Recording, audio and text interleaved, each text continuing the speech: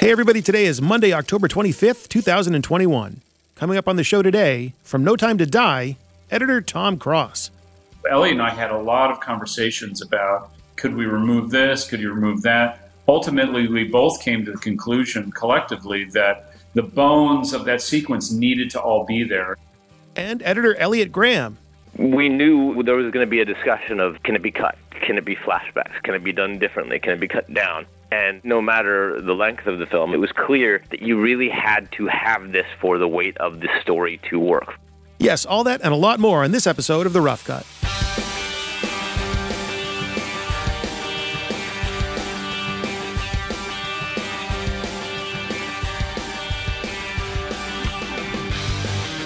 All right, well, what's up, Rough Cutters? You getting ready for Halloween later this week? Got your costume picked out? Got the candy ready for the trick-or-treaters? No? Well, don't panic. You still got a few days, but get on it. We, that is you and me, have a real treat today on the podcast. It's Bond, James Bond.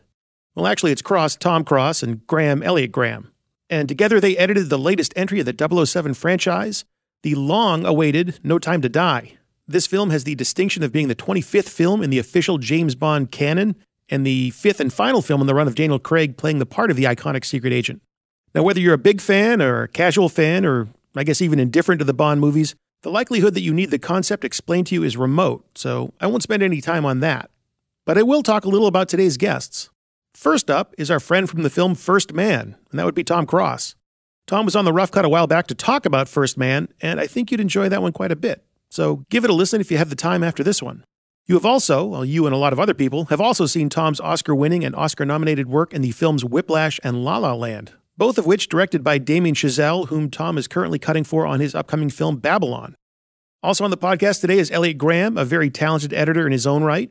And if you check out his IMDb page, you're going to see he's got a lot of range. Right out of the gate in his career, he was editing X2, X-Men United with editor John Ottman. And from there, he would go on to do other superhero flicks like Superman Returns, The Amazing Spider-Man 2, and Captain Marvel. But it wasn't all capes and cowls for Elliot. He also did a lot of dramatic fare like Molly's Game, and the film for which he was nominated for an Oscar, Milk, which was the biopic that starred Sean Penn as gay rights activist and politician Harvey Milk. So with all those films to their credits, you can see what a formidable editing team that Tom and Elliot are, and what a great team they would be to take on No Time to Die. Lots to talk about with those guys, but before we do, a few quick words about the folks that helped to bring you this interview with Tom and Elliot. First up is Massive. When it comes to moving media, you got to have the agents from Massive on your team. They are your not-so-secret weapon when it comes to solving your most challenging media problems. What problems? Well, how about finding a way to easily, safely, and efficiently share even the most enormous of media files that result from you shooting all that high-res media? Other cloud file transfer solutions only let you share files up to a couple hundred gigabytes, not Massive. With them, there are no limits to the size of the files you can share, and you can even do it through your own customized media transfer portal. You know, you put your logo on it, make it look real pretty. You can even send uncompressed videos to the rest of your operatives all over the world and speed up your production cycle. No shipping hard drives all around, no complex servers to set up. Plus, Massive's pay-as-you-go model means you only pay for what you need. And if you're worried about your precious media getting into the wrong hands, do not. As a member of the Trusted Partner Network's roster of vendors, you know that Massive is a proven service that protects you from data breaches. And if you sign up today at massive.io/theroughcut, you can get 100 gigabytes free towards your transfer. I will put a link in the show notes to make it easy for you, but once again, that's massive.io/the-rough-cut for 100 gigabytes free towards your transfer. And now that you have access to the very best way to share media amongst your production team, make sure that you have the very best in production audio to share as well. And for that, you know you can turn to our friends at Extreme Music. For over 20 years, they have been providing content creators with amazing music created by the top names in the production and composing game. You got Junkie XL, Bear McCreary, Shelby Lynn, Paul Oakenfold, and of course, No Time to Die composer Hans Zimmer. Just visit their website, extrememusic.com, and do a quick keyword search on just about every aspect of music to find just what you need. Their deep catalog is customizable right down to the instrumentation of the track, so that you get just what you want in a way that suits your story best. You want to kick that bongo player out of the band? No problem. Just choose a version of the track without the bongos, if the track has bongos. It is free to try, it is fun to do, and it is the very best way for you to ensure that your project sounds great. You can take care of the licensing all online or with a live representative at an office near you all around this world of ours. So do not wait. The next time you have a great story to tell, visit Extreme Music and get their musical muscle power behind your next mission. All right, our next mission is already here, and that's to learn all about cutting No Time to Die. Here are editors Tom Cross and Elliot Graham.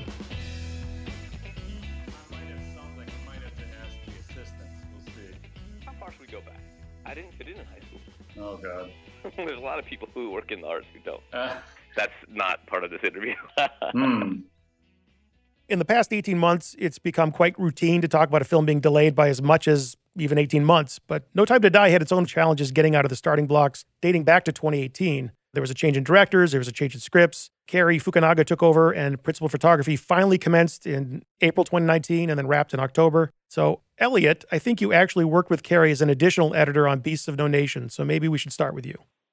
Right, yeah, and additional is sort of a weird word. I didn't take a credit on it. I was the editor. I was the editor for all of production, and my back had gone out twice on the previous film, and then it went out in Africa, and I had 2 injections. You can't have a third. So I finished all of production. I did all of it, and I just waived the credit because I felt so bad. I'd never left the film before, and I thought, you know what?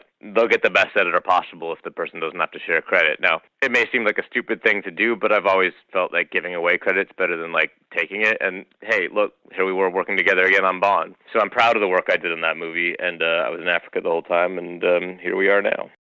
And Tom, having no prior experience working with Cary that I can tell me about the process for getting to know a director you're working with for the first time, the interview component, as well as figuring out the way that you two are going to collaborate. Well, I was a fan of Cary's work, so I definitely knew he was someone I would love to try to work with. And I actually met him in New York when I was editing Scott Cooper's film Hostiles. Scott and his producer John Lesher invited like 3 directors to come look at a rough cut and give notes, and one of the directors was Cary. And then we went out to dinner and we talked about the movie, all of us. So in a way, I did get to know him a little bit, having creative conversations with him in that way. I really had no idea if he remembered me or not. And so when it was announced that Cary was going to direct, I was picking up my phone to call my agent and say, is there anything we can do to throw my name in the hat? And I was just coming off of First Man, and a special screening of First Man, private screening, was arranged for the producers, Barbara Broccoli and Michael Wilson, and Cary, and they were going to look at Lena Sandgren's work.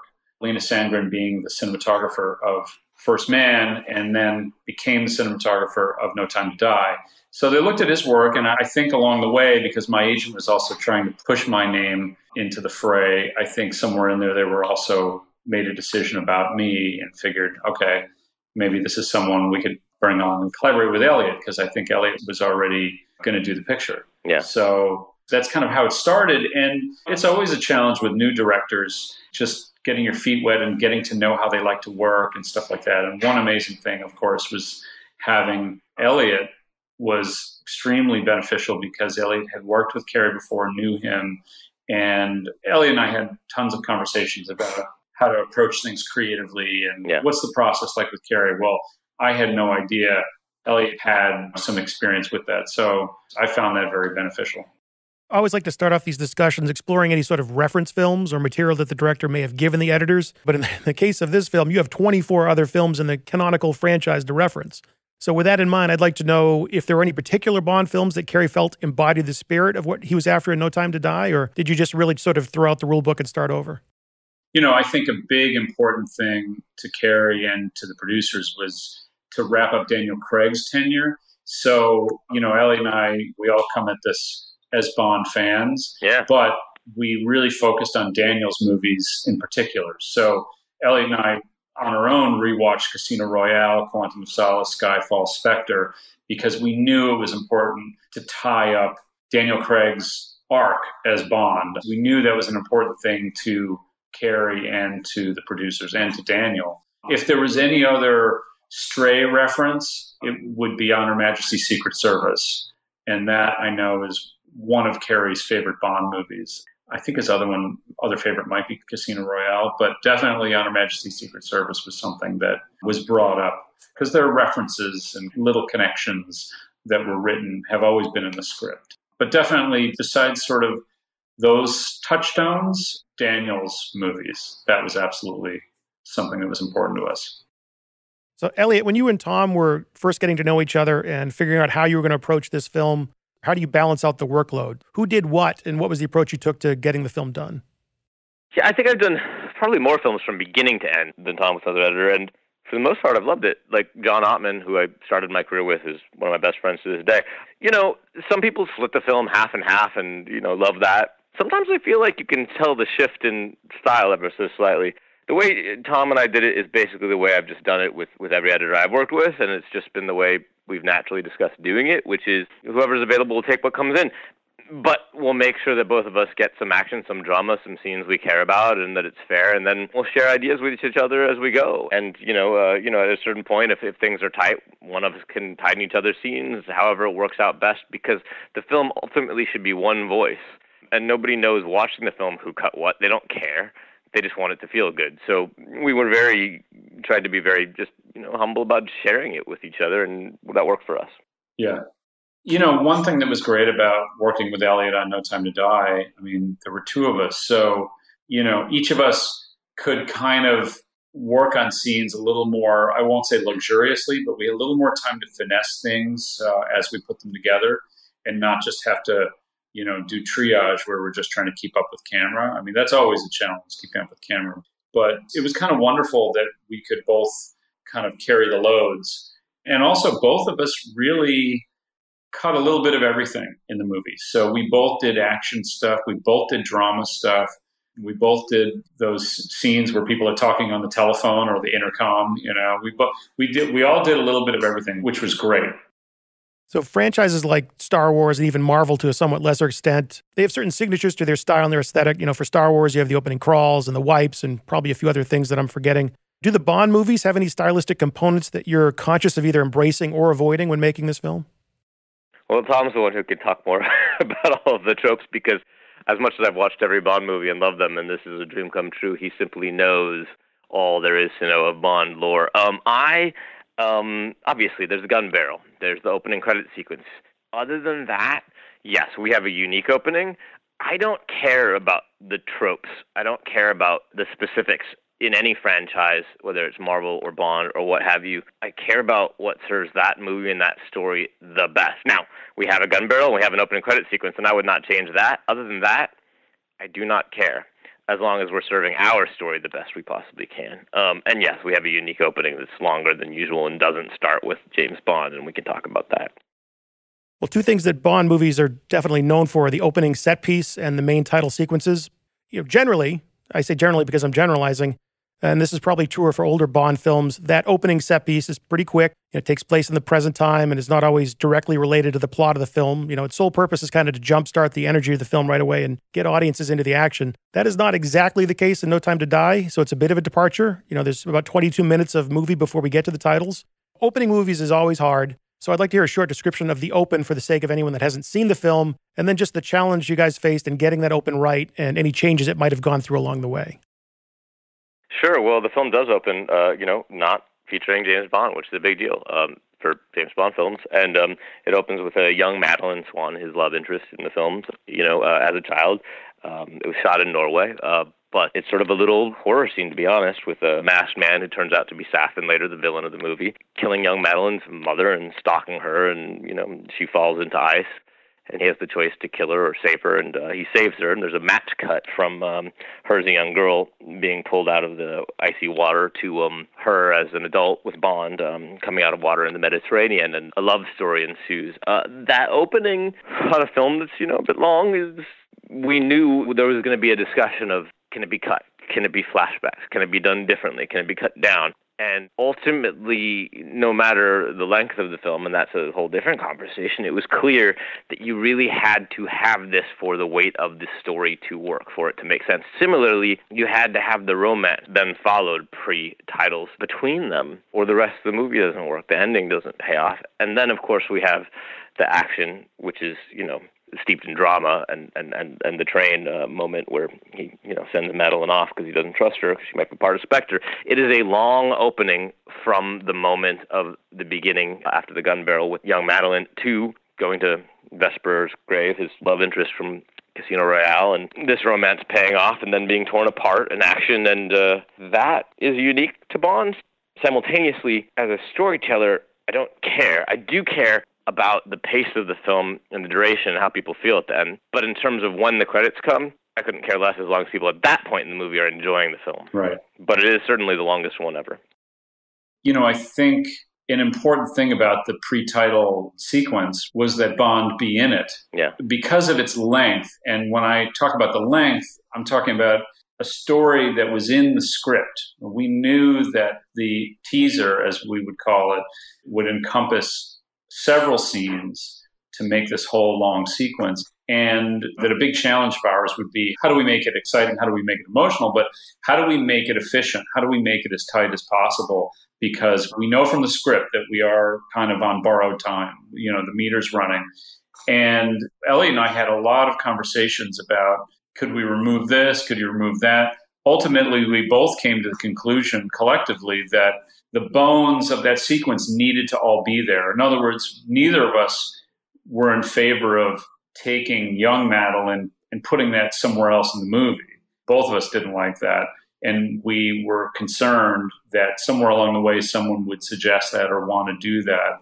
And I just want to point out, by the way, that Cary and Michael Wilson and Barbara Broccoli really kind of stuck to their guns and really did not ask us to move those things, which, when you're embarking on a new collaboration with people, you don't really know what their thinking might be. And so Elliot and I, as editors, we're so used to getting notes about, why don't you take this out? Why don't you trim this? Why don't you lose this or move this around? We kind of expected that would happen at some point.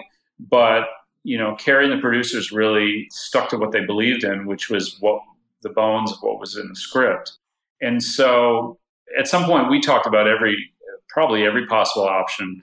Like there was an idea of, could you bring the title sequence up right after the ice? But then you'd get a Bond teaser without Bond. And that's been experimented with other movies in the past. And it's usually been deemed not very memorable or successful. So that was kind of out the window. And we did feel strongly about starting with Madeline on the ice and in the house, because we both loved the idea of how disorienting it was, and also that it was important backstory. But then once you get in with Bond, you kind of have to play out that whole Italy story, all of the action, all of the romance, and then the betrayal and needing to end on them saying goodbye. That was really the right point. So in terms of what changed, I think that all the scenes remain, but I think the scenes themselves became simplified.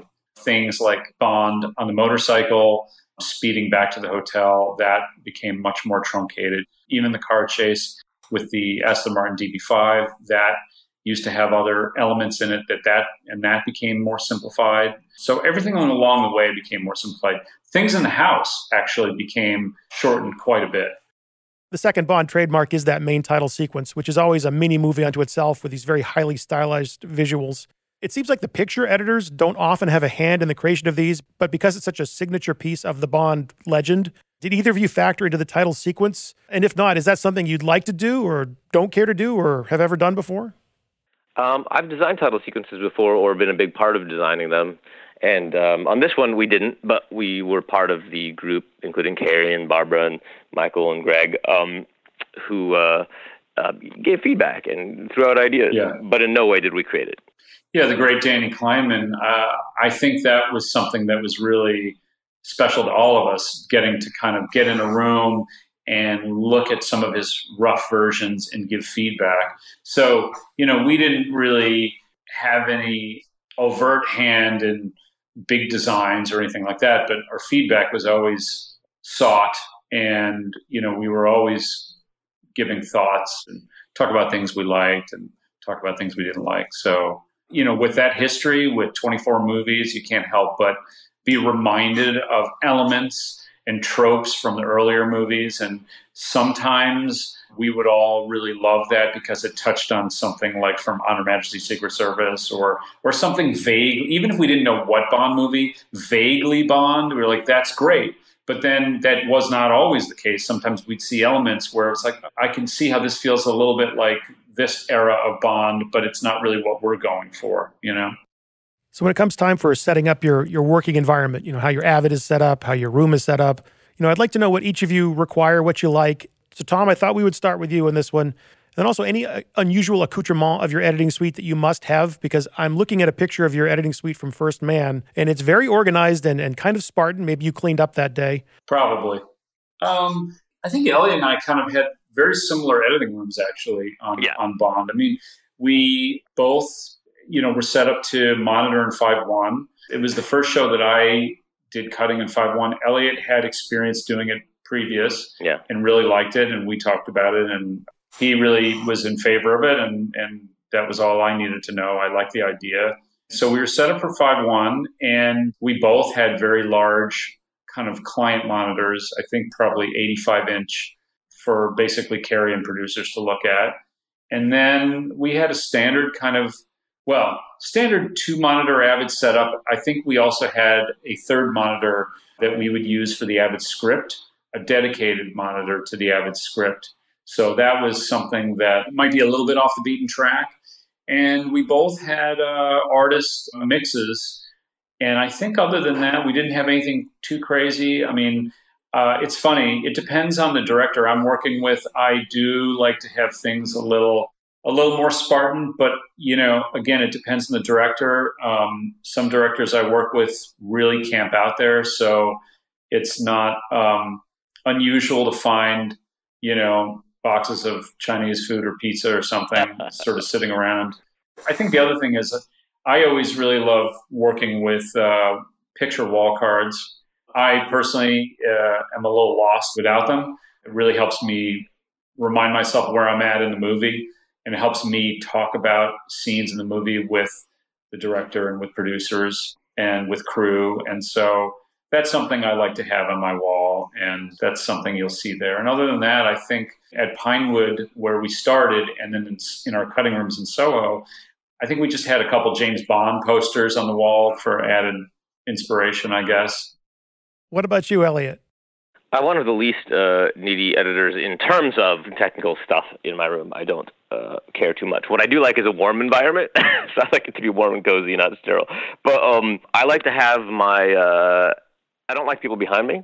I like to have my Avid bench off to the left or right, and the director producer a couch, parallel to me, and we can both look at the TV, and we can turn and look at each other like a conversation, rather than a typist or somebody telling me what to do behind me. It's just having somebody over your shoulder is not the best way to have a creative conversation, in my opinion. I know. But that's for me anyway. That's all I care about. 5.1 came out of this. My friend Craig Wood, who's edited a bunch of Marvel movies and Gore Verbinski movies, is a soundaholic. Now, I've done all my own sound to the nth degree since early on, and I love it because I think sound, music, and picture are a dance, and I want to work on all of them while I'm doing my rough assemblies. But I'd worked in stereo and LCR, and then with Marvel I moved to 5.1 and on Bond, in part because Craig now works in 7.1 because he's insane. But it does sound spectacular. Honestly, I'm happy with stereo or LCR really these days for most things. But when you have a movie where there's so much action and, cars going this way and that way and from left to right, it's sort of fun to create the experience and also to allow the dialogue to pop in that center channel. If you're moving the sound around, you really can create a more atmospheric experience that does, in fact, affect the director's perspective of their own film. So movies of this size and this scope require a large team of creative professionals, that's obvious, which made this comment that I read from actor Ben Whishaw, who played Q, all the more interesting. He said what was amazing about the way Cary worked was that it felt like an indie film. And before I finish the rest of Ben's quote, I'll say that I guess I could see that playing out on set with the actors and the crew there, but not so much in the editing room. But you guys both certainly know what an indie film feels like. Right. Does No Time to Die qualify as an indie movie for you in any way? No, it didn't feel like an indie film in any way, shape, or form to me whatsoever. The only way in which I could say it is that it's a family environment. It feels like a gigantic movie that is not an indie film in any way, shape, or form. And I can't speak to Ben Winshaw's perspective, although I love him. But I'm sure Tom has his perspective on it. I'd love to hear that. I mean, I agree with Elliot. No, but at the same time, this is going to sound like a total editing room storytelling cliche, but it is all about emotion and the characters. So whether you're cutting your $3 million movie where that's kind of all you got are the characters and their character arcs, because you don't have big set pieces, you don't have Aston Martins, you don't have explosions. that's all you have. But one of the biggest important things about No Time to Die was really Daniel Craig's Bond, so it really would kind of come down to some of the same stuff. And something I remember Barbara Broccoli distinctly telling me and Elliot when she came into the cutting room early on is that she just reminded us the movie needed to be emotional, and she knew that it's a Bond movie and a Bond movie has to function a certain way. People will expect a certain amount of action. They're going to expect a certain amount of glamour and globetrotting. It's going to be big. All these movies are big in scope. She knows that goes without saying. But the big thing that she wanted to remind us about was just make it emotional. So in that way, indie movie, big Bond movie, you're kind of leaning on some of the same stuff. Well, the rest of what Ben said was that there was a lot of improvising and that they didn't do many takes. So that's how he qualified his comment about it being an indie movie. Oh, well, they did do a lot of takes, by the way. They didn't do a lot of takes on Ben's last takes of him in the airplane while Bond was running around the island. That's what he's referring to. Tom, you mentioned the script sync monitor that you have, the dedicated script sync monitor. Ben said there was a lot of improvising. Would you say there was a lot of improvisation in the performances that you were getting, and how does that impact your work with script sync? This movie came with a certain amount of storyboarded and pre-visualized action, but in terms of anything that was off script or ad-libbed, that's something that the assistant editors would really take the time to note in the Avid script. So they would really transcribe what some of that changed stuff was. So it was always notated and always marked in the Avid script. So in that way, we always had a very accurate roadmap of everything that was shot and everything that was improvised or ad-libbed. I know a lot of the Q and M and Moneypenny and Tanner scenes in London were things that were moved up in the schedule to kind of help the challenging schedule when Daniel hurt his ankle and we couldn't shoot certain scenes with Daniel. So we moved a lot of that material, or that material got moved up and shot often before some of the connecting storylines were really fully ironed out. So a lot of that material, Elliot and I kind of found the right way to cut that stuff in the cutting room with Cary. That stuff was a little more loosely structured to begin with when it was shot, and how it was scripted. And we kind of fine-tuned that quite a bit in the editing room. And in fact, it was going to be fine-tuned anyways, because a lot of that stuff had to do with exposition that just got more finessed and evolved as we got things like computer graphics that would help tell the story. But having the Avid script list all those milestones and changes helped quite a bit. How many cameras was Cary usually running for both, the dialogue-driven scenes, the basic scenes, as well as the big action scenes? I think for dialogue stuff, he was pretty conservative, really just 2. Maybe there'd be 3, but often 2. And I think part of that was probably just the way Linus and Cary look at things. I think they have very specific ideas of how they want things to look photographically.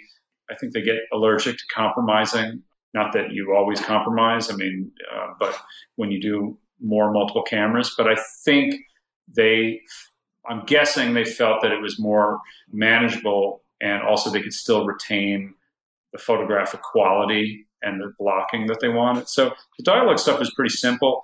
Even the action stuff, because Cary has a style of storytelling with the camera that's very fluid. He does like to do long takes, or even if they're not long, he likes to do certain, tell the story with the camera in terms of movement. So he would have a lot of pre-planned stuff that way. Now, it wouldn't, sometimes those little pre-planned shots would overlap, and so you would get in a cutting room, you have to make a choice. So it wasn't a predetermined cutting pattern, but he wouldn't go crazy with a lot of cameras. What comes to mind are some of the scenes where there was more second unit needed, and they would shoot a little bit more. I don't think we ever had anything that was like 10 cameras or 12 cameras. An example of something, and Elliot, you'll remember more of this too, so help me out. But sure. Like in Italy, the bike jump, like the bike riding around the Italian streets and jumping up into the plaza and stuff. But as a rule, like a fight scene, there really weren't too many cameras. And a lot of that had to do with how Daniel Craig likes to shoot those fight scenes. But also some of those, there are fight sequences that are designed to look like a oneer. So in that case, it was the opposite of kind of having multiple cameras. Elliot, do you remember anything like that? Yeah, Cary will shoot lots of long fluid takes because he likes the fluidity of camera movement, but then there'll be a lot of fluid takes of different angles, and you can still find a way to make it, more cutty if that's necessary, or more fluid if you want that. And there are scenes where there was tons of footage in second unit, and I had 2 weeks of material from 2 different units, and then there were sequences where, he did 4 takes instead of 12 takes, and he had 2 cameras instead of 5. So it was not the most, nor was it the least. Yeah.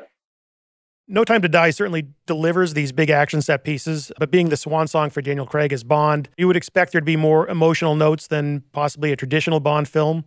You guys have both done big VFX stuff, Tom, you with First Man, Elliot, you with any of the superhero stuff, X-Men United to Captain Marvel, but you also both have a foot firmly planted in the dramatic world. Do either of you find a particular type of scene to be more challenging or more rewarding possibly for you personally as an editor? Okay, well, my career started with X-Men 2 and Superman Returns. That's not entirely true. I mean, there was an independent film I did before those, and I did 100 music videos and, Pilot for House and The Greatest Game Ever Played. But I was an action guy. That was the perception. But that was in my 20s, and I got into film in love with movies from Raiders of the Lost Ark and James Bond to, The Godfather and Merchant Ivory and Bertolucci, and there was no possibility in my mind that I wasn't going to aspire to make all kinds of films and to push myself, as all the filmmakers and editors and cinematographers who I love had done, push themselves. And, I was told early on, that's going to be very hard. And I went, and getting here in the first place was hard, What are you saying? And so I was told I could only be an action guy, which is why, to a certain extent, I went off and said, well, I'm only going to do dramas until somebody takes me seriously. And Milk changed everything for me, and Gus Van Sant gave me a huge opportunity, and he's a wonderful man. And then I stayed with dramas for quite a while with Steve Jobs and Molly's Game and Trash. Most people haven't seen it. It's in Portuguese, but Stephen Daldry, who's one of my favorite filmmakers, directed it.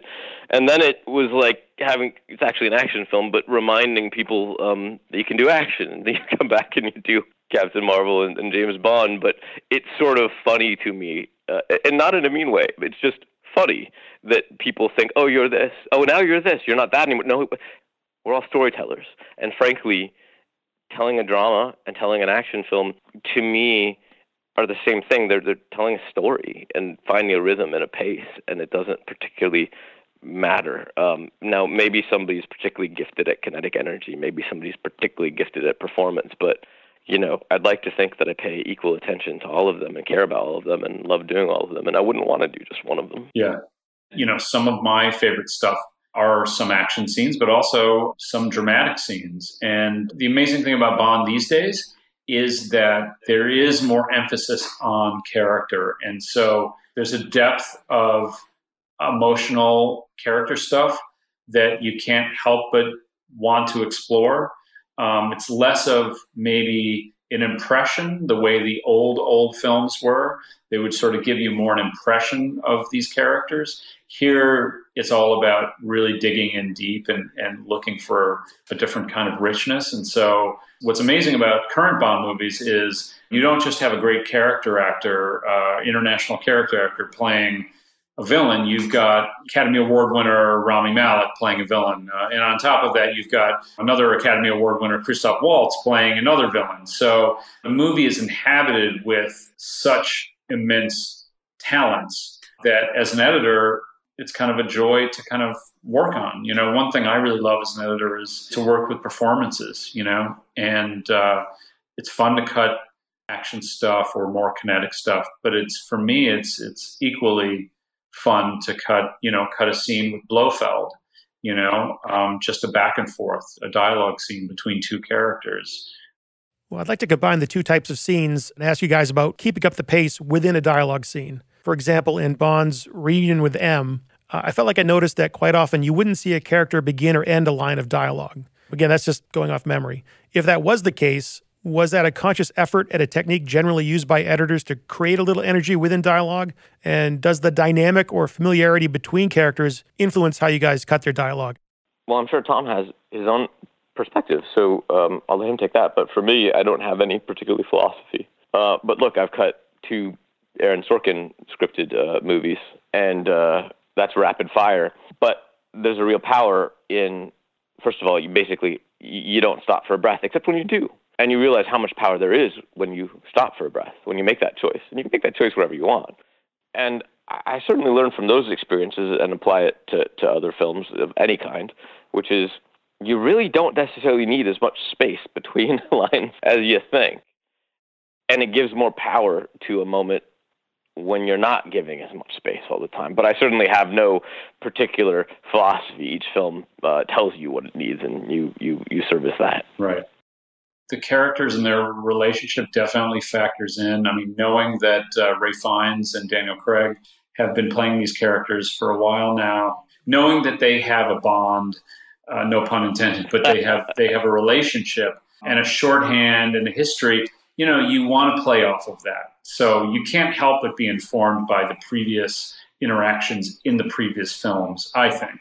And so that does factor in terms of how cheeky Bond is or how one of them winds up the other one. That absolutely factors into it. But, in terms of when we stay on a character, it really is, and Elliot and I would talk about this all the time. It really is about finding the best pieces of performance and picking those pieces and holding on those pieces that you think really are strong and speak with a certain sort of emotional honesty.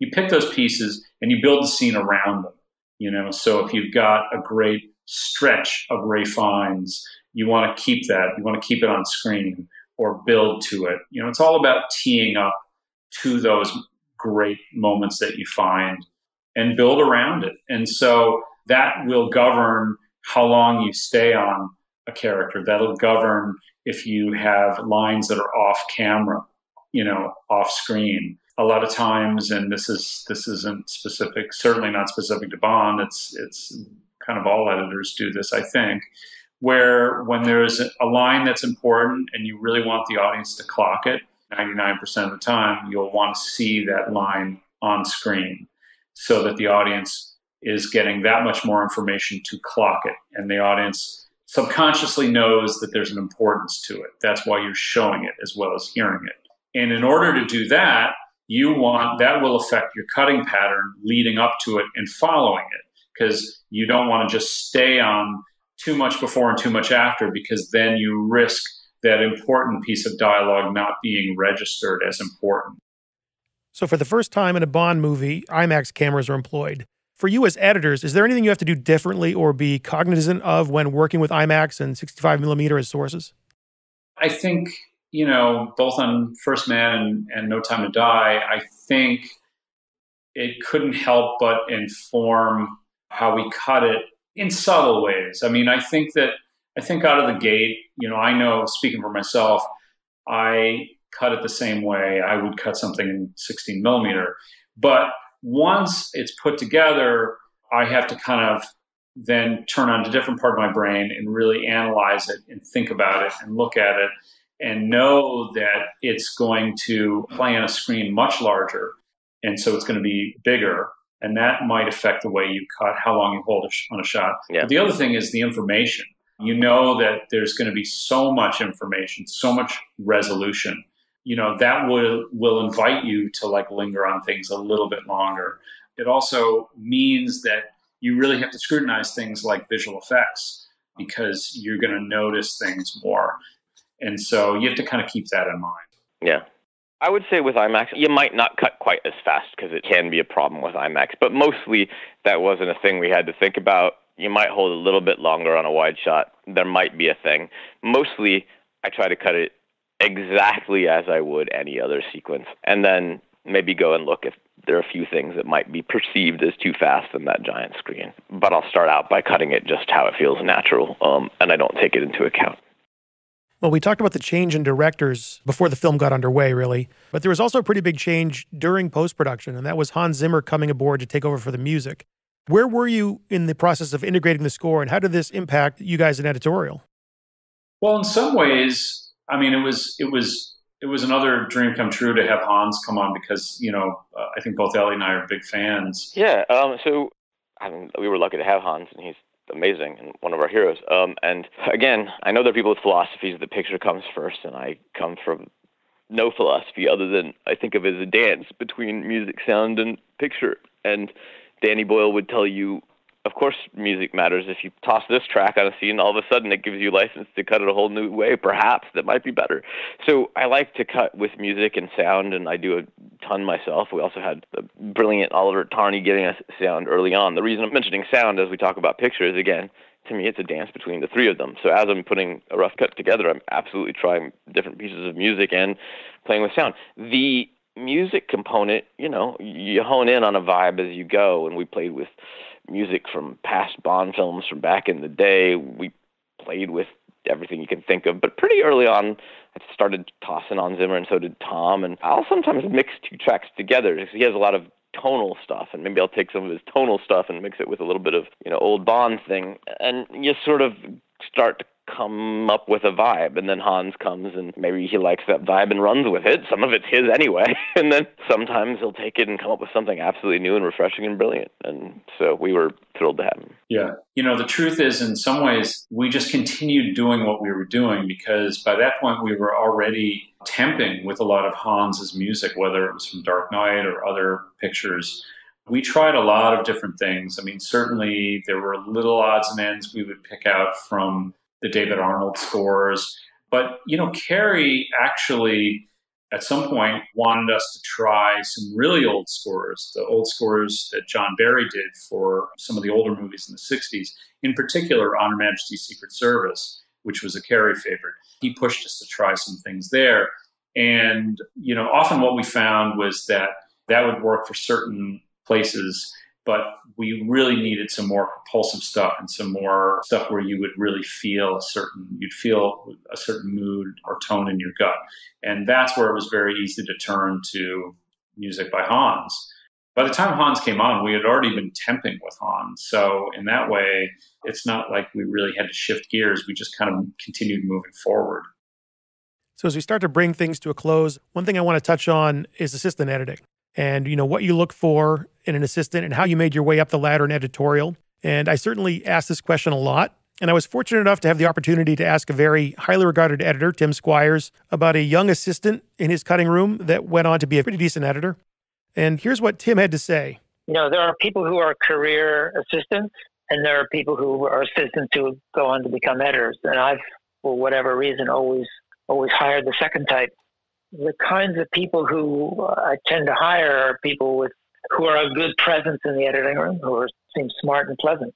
I think my first assistant on the first film that I worked on with Tom, named Susan Littenberg, I think she found Tom, as I recall, quite a long time ago. But bright, motivated kid. And, what we would do back then is I would cut multiple versions of everything. And then I'd bring my assistants in the room and I'd show them to them. And we talk about them, and then I'd go and cut version one. And, those discussions were really interesting. And Tom wouldn't come in and say, oh, it would look good. He'd be engaged and said smart things. And that's the thing that really struck me about Tom is he really paid attention. Wow. Well, there you have it. So clearly the Tom in question is our good friend Tom Cross. Well, Tom, just first your reactions to Mr. Squires' comments, and then just how what you learned from him back then. That's amazing to hear, Matt. That really did catch me by surprise. I didn't expect to hear his voice. It reminds me that so much of what I've gotten and so much of how I try to work is deeply inspired by Tim.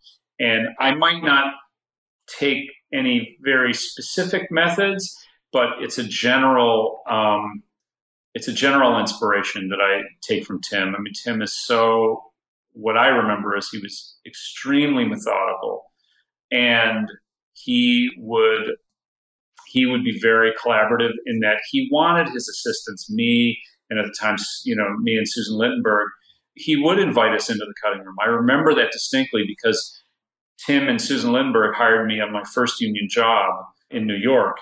And I remember dreaming about being in that editing room with the editor. And I really wanted to see and witness what that person did. And so when Tim started to invite us in to look at cuts and give our opinions, I mean, that was another reminder that I was exactly where I dreamt of being. And, I try to do that in my own sort of clumsy way, like I always want to invite my assistants in to look at what I'm doing. Maybe I don't do it for every scene, but I definitely want their opinions. I want them to be engaged. And I've been very lucky to work with crews that want to do that. All that being said, you asked about what I look for in assistants. I definitely, I assisted for many years, and all the nuance and detail of running an editing room and trying to anticipate what my editor needs and wants, that was something I took great pleasure in doing. I loved being an assistant editor up to a certain point. When I was bitten by the bug and wanted to kind of move out on my own, then all I wanted to do was cut. And as an editor, I've now moved into that place where I don't want to micromanage my crew or micromanage them. I want to be surrounded by a crew that protects me from myself.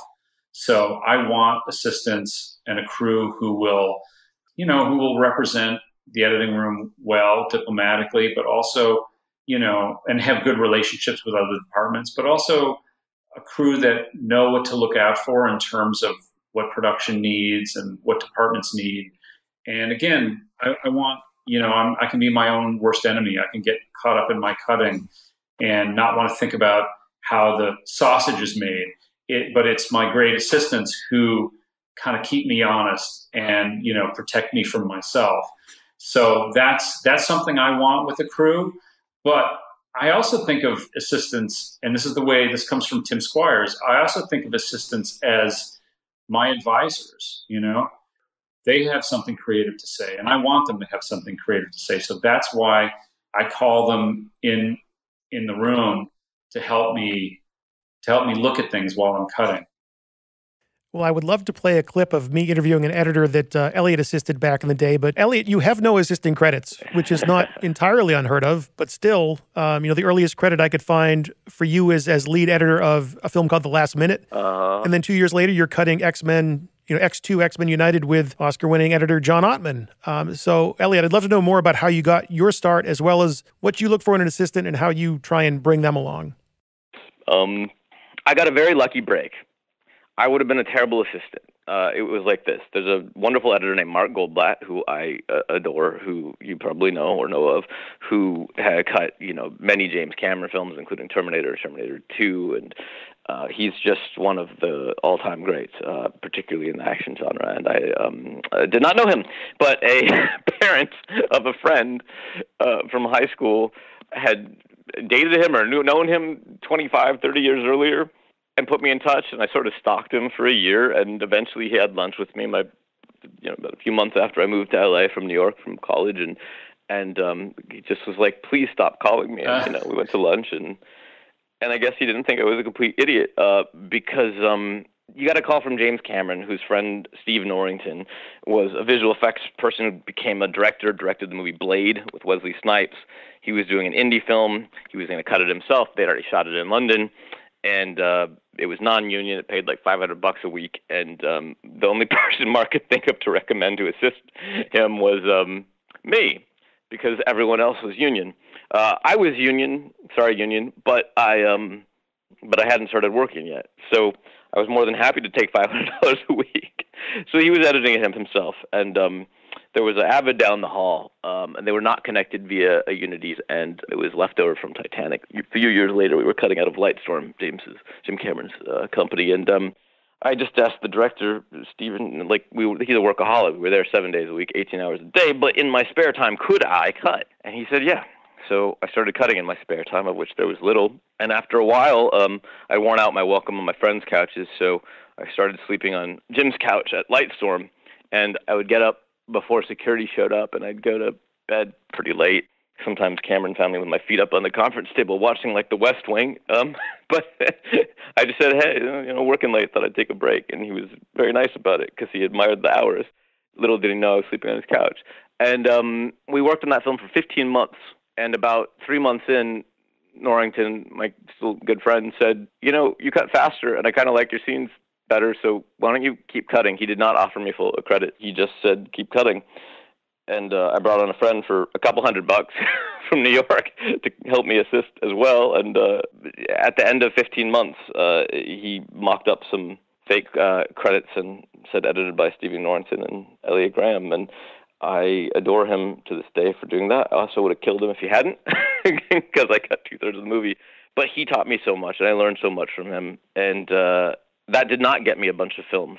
But all my friends, I'm honestly, assistant editor friends said, you're being used. You need to get to know editors because they're the ones who are going to give you assistant editing jobs. And I didn't say anything, but in my mind, I thought, well, no, the people I want to get to know in this particular case are directors, because directors hire editors.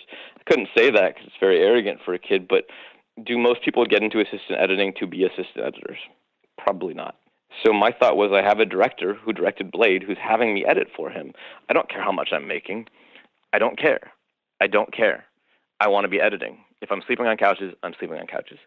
And, they thought I was stupid, my assistant editor friends, because I was passing up on a couple $1,000s a week. But then I did the same thing again for a year. I couldn't get movies, so there was a wonderful music video editor back when music videos were very expensive, big, like Scream, Michael Jackson and Janet Jackson. He did a lot of those videos, and he was tired of editing, to be honest. And he would hire some people to come in, and I showed him what I'd done via a friend on this flashy sort of indie film for Stephen Norrington. He's a visualist, and he said, listen, if you want to cut at night, you can cut these music videos, a good chunk of them anyway, and then I'll work with the director during the day, and my name will go on it. I'll do work on it, but if you do a lot of work on it, you can show it to people, tell them it's yours, and I will back you up. And I thought, that's a good deal. So I cut, and I didn't make money, and by the time X2 came around, I had done many, many music videos, and Stephen Norrington and Bryan Singer knew each other, and I pushed really, really hard to get my foot in the door, and I wouldn't take no for an answer, and they should have said no, but they said yes, and I probably take more pride in the assistant editors who I've helped, who are talented in and of themselves, but who I've helped kick down the door for, because I did get a start early, but I also had to put up with a lot of pain and suffering getting there from people who don't want the young person there. So if there's somebody who's talented who's working for me, I will back them up and help kick down the door as best I can so we can get their talent out there. So now that the film is behind you guys and it's out in theaters and people can finally enjoy it, is there anything new that you learned from your time working on No Time to Die? Well, the special thing on No Time to Die simply was for me that it was, first of all, to work on a Bond movie, but it was so important to me because I so loved Daniel Craig in this role, and I think he did something very special with it, and for us, the audience, with it, and I felt like honoring him and his performance was just so crucial, and it felt very important to be of service to him and to the film. And all I can say is what mattered to me most in the film was doing right by him by making it the best film it could be. Right. So I would say that I learned something on every project. Bond was the biggest movie that I've ever worked on, and in some ways one of the most important because I grew up being obsessed with Bond movies.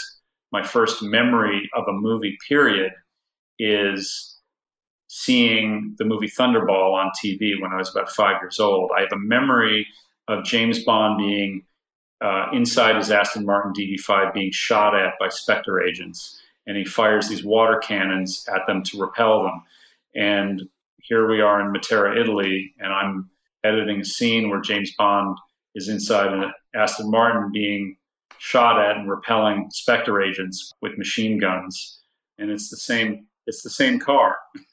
So it's that same Aston Martin. So in that way, that was this huge sort of dream come true. But in terms of what I learned quite a bit with working with Cary because he works very differently than other directors I've worked with. I learned something with every director.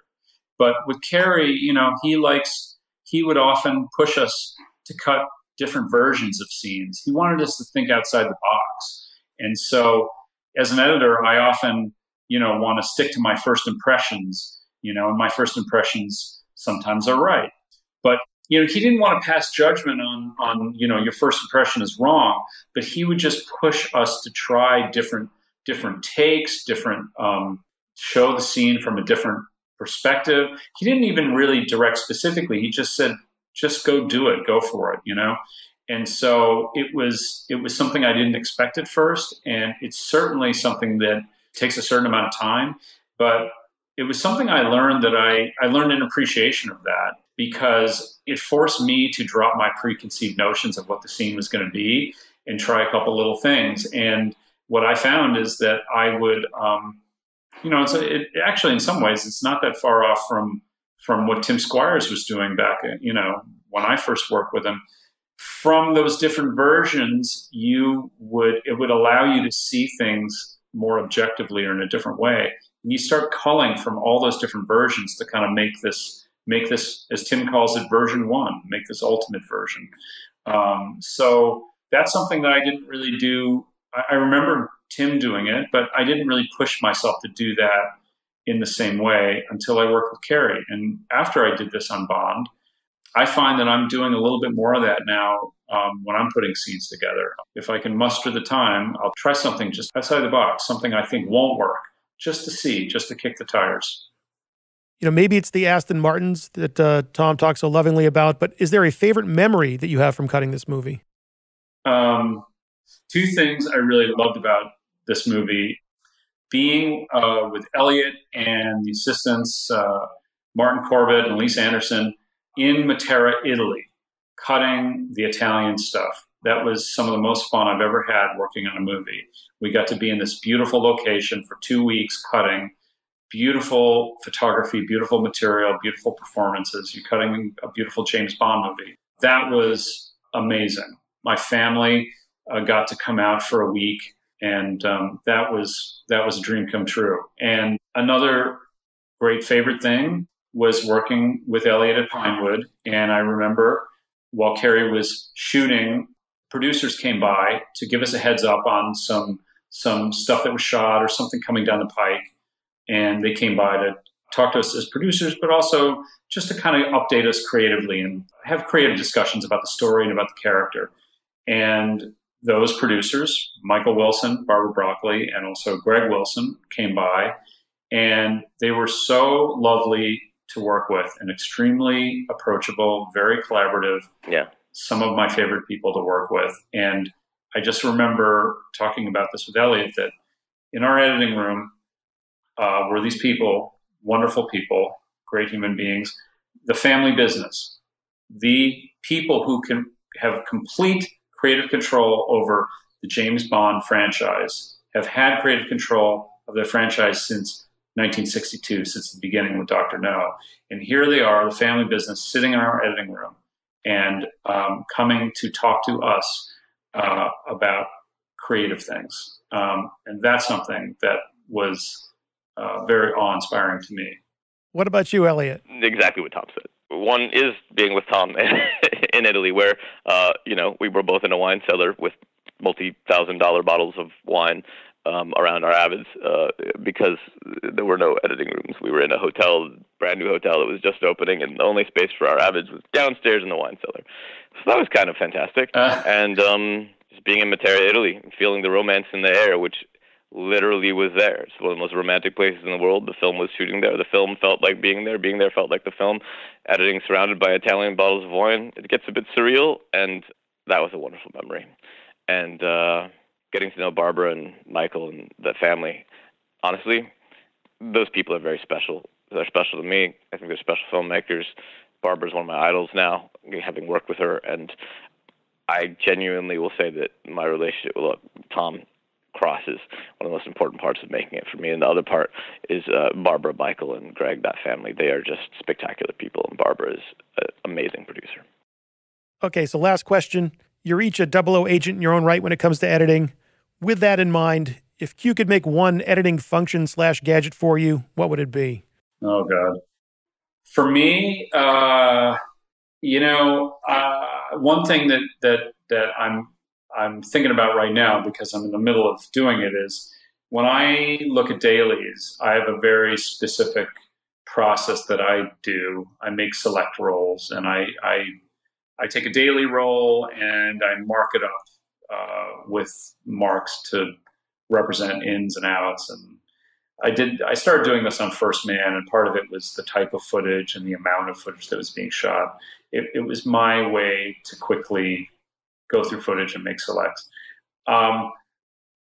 Long story short, when I make my selects and my polls, I have a bunch of polls that are just these random little pieces that are in a sequence randomly. I love a Q gadget that would somehow put those pieces in order, in script order, so that I could then effortlessly go through and start whittling and cutting and putting the pieces together. That's something that would be a huge time saver for me. And I only think about that just because I'm right in the middle of dealing with that problem. Get rid of the bureaucracy bullshit, move it out of the way so we can just work on the art and make a good film. That's a good thing, too. All right, we're on it. Perfect. Let me know when you figure that out. Yeah, those would both be good features. Hopefully Q or Avid is listening. Tom and Elliot did a fantastic job with No Time to Die, and clearly they were a lot of fun to speak with. Big time thank yous to both of them for sharing all of this with us. I do hope you enjoyed it. I know you will enjoy all that the latest version of Avid Media Composer Ultimate has to offer, but you won't really know that until you try it for yourself. Well, good news, Avid has a free trial of Media Composer Ultimate ready for you right now. So whether you've never tried Media Composer before, or you have but you've fallen a little behind, you can get all that sorted out today with the little link I put in the show notes, so give it a shot. And with that, we have come to the end of another journey into the cutting rooms of the most amazing, talented, inspirational editors in the world. Where will we go next? Well, there's only one way to find out. You got to come back for more, and I hope you do. Until then, this is Matt Fury thanking you for joining me right here on The Rough Cut.